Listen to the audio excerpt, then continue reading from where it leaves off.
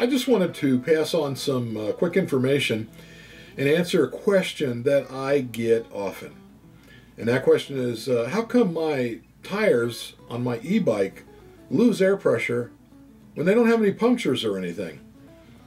Now, I've been riding e-bikes for quite some time, and during that time I've talked with all kind of e-bike riders.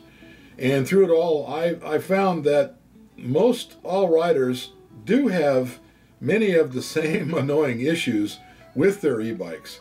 And as I said, the most common and annoying issue, which I'm sure you've had to deal with, is having to get the tire pump out to deal with low tire pressure before starting a ride.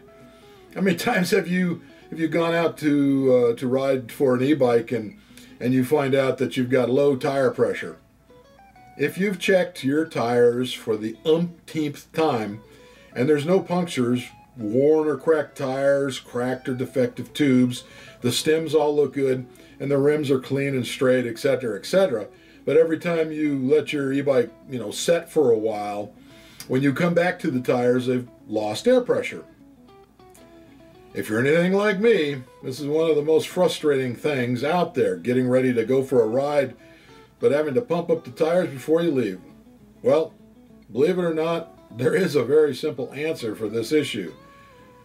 The question, why are my tires low? It's permeation. Now, permeation simply means to permeate or to pass through a material. E-bike tires and tubes are made of rubber, and even though they hold air, the rubber material is porous enough to absorb air. And also, so over time, your e-bike tires will lose some air pressure through permeation. The bigger the tire, fat tires, which is a lot of the case with e-bikes, the more air that is absorbed. And if you're like me, and you use a CO2 canister instead of a regular pump, CO2 canister to pump up the tires, the rate of permeation or diffusion is faster because CO2 acts as a kind of a solvent of butyl, slowly degrading its structure and leaking at a faster pace. So what can you do about permeation? Well, not a whole bunch. You can make sure to check your tire pressures at the end of your ride, just to make sure if you're going to ride the next day they're filled up. Generally, there won't be a significant loss of pressure overnight, generally, unless you do have a puncture or something.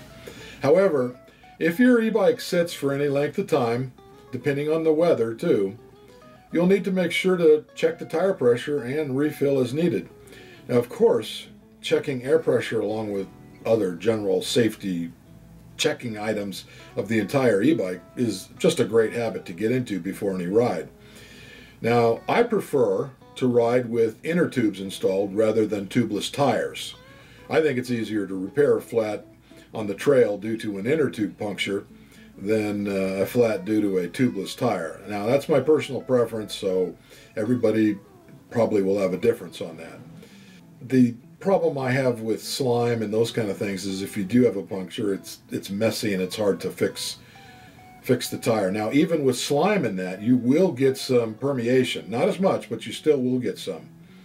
So the bottom line is, even with no punctures, good clean rims, solid valves, all that stuff, etc., etc., you'll still get some air pressure loss. So basically, give yourself a little time to check over your e-bike and take care of any maintenance issues before you start the ride.